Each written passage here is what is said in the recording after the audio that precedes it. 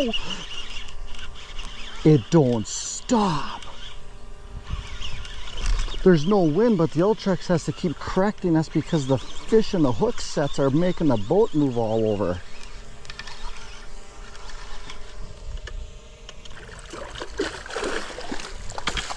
Oh. What do you say?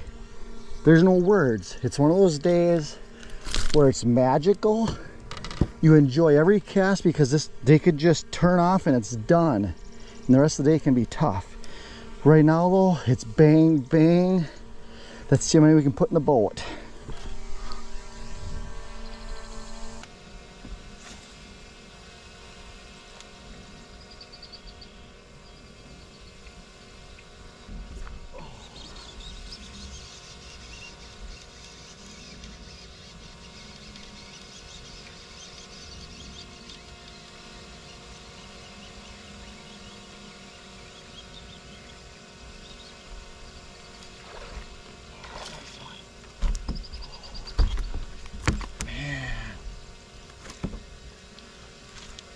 We weeded through those smaller ones and now we're getting some quality fish. See that jig in there? Let's keep her going.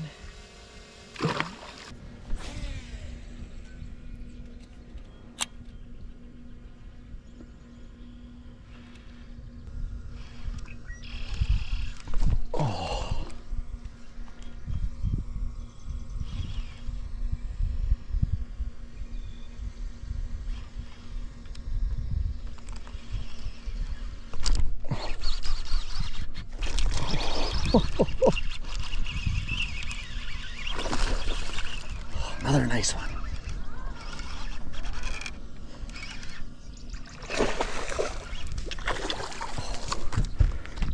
Man.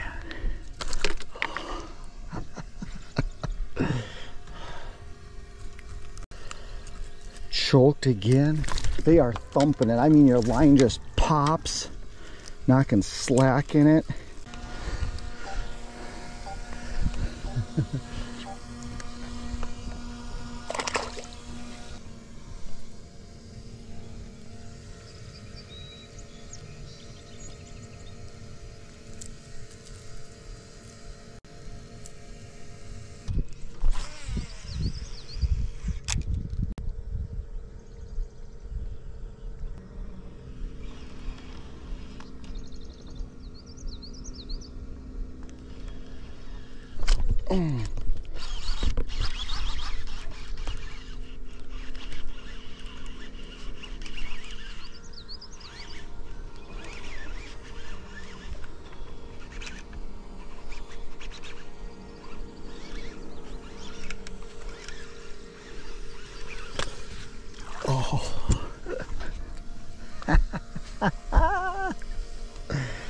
Oh, yes.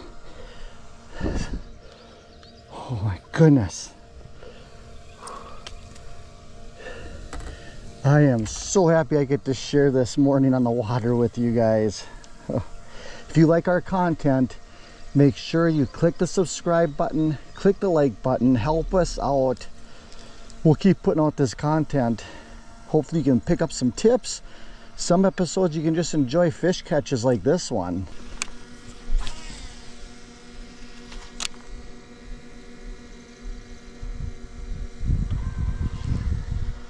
Oh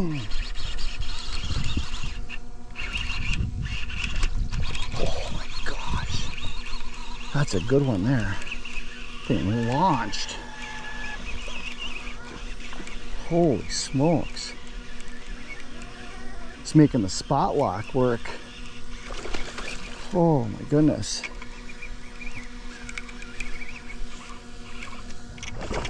Oh.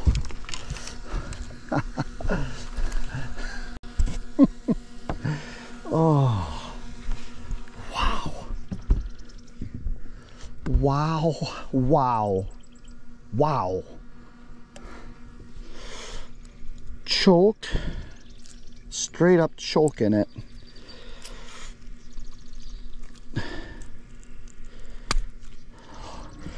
That is a stud right there.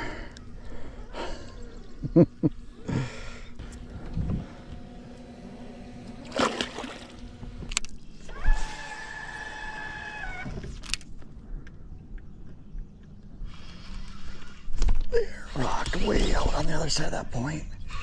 That's rock solid. Unless we have 50 pounds of weeds buried in it. We will find out. Boy, it's surging nice.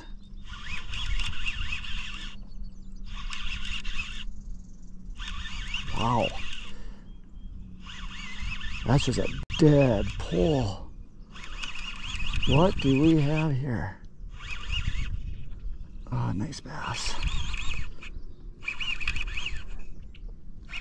With some weeds stuck to it. Oh, that's a dandy.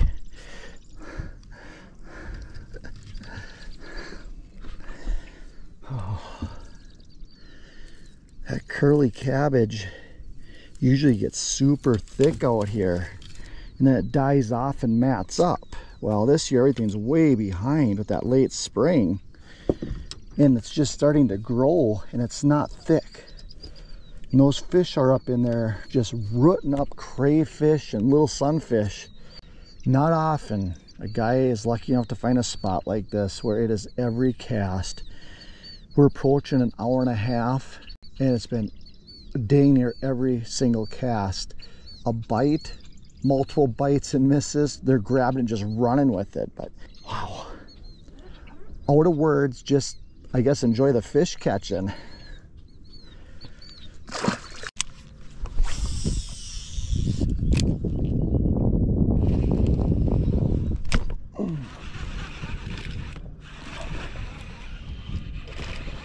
There, I put that swim jig up there. Swam it right over the top of those weeds up in about a foot of water. That fish just throttled it. Give them a different look. You know, I made 4 or 5 casts with that regular jig and they stopped. So I switched it up and got bit. Here's an all-terrain swim jig.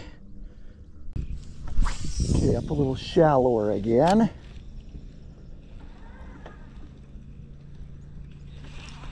Oh, they pushed right back up to that really, really shallow sand. You can see it with your eyes and glasses.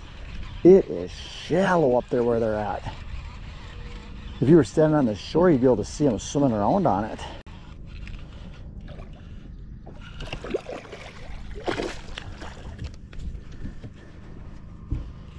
Okay, now my swim jig rod here, it's that Mega Bass Damus Destroyer, 40-pound braid like always. And usually I throw that grub, but I'm using this other plastic so it stays on there. I don't have to re-rig it 150 times because this bite is so crazy. I'd go through $100 worth of plastic. Okay, so we're gonna mix up a little bit here. We spent about 5 to 10 minutes, only had one bite. That doesn't sound like a lot on a lot of days, but the way they were biting, something changed. So what we're gonna do is we're gonna move out off of this point onto the flat. Look for some clumps of weeds. Use the Mega 360 and the Mega Live to pinpoint those areas, see the fish moving, make precise casts, and then put some more fish in the boat, hopefully. So we're just gonna pull ahead here, 50 yards, 100 yards, cover the flat, look for the weeds. Let's get out there and see if we can find some fish and put some in the boat.